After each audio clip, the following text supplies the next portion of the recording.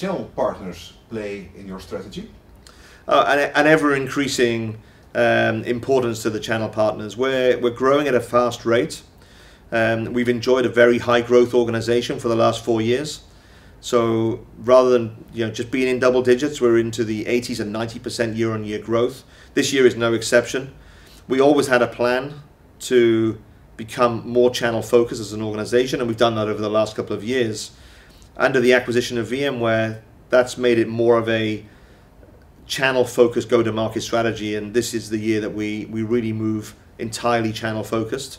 And I'm pleased to say that we've adopted the VMware channel approach with the Airwatch product set as well as the rest of the EUC portfolio, and that allows us to really look at how do we work with channel partners, how do channel partners take all the leverage of the VMware tried and tested channel program, but also then focus on the needs of the end user. The end user becomes more complicated as we move to any device.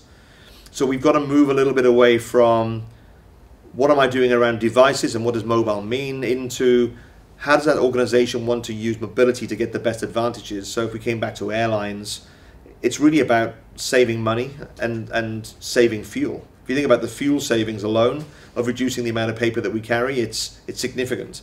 If we think about the way that hospitals work, we don't want nursing staff, surgeon staff walking back to a central point to collect patient records. We want to be able to serve them information securely so that we treat confidential information and the privacy of the patient correctly, but also minimize the amount of walking around a hospital so we're much more efficient. And essentially we're saving fuel with airlines, we're saving lives by maximizing more time with patients, and this becomes a much more transformation service that we have with mobility.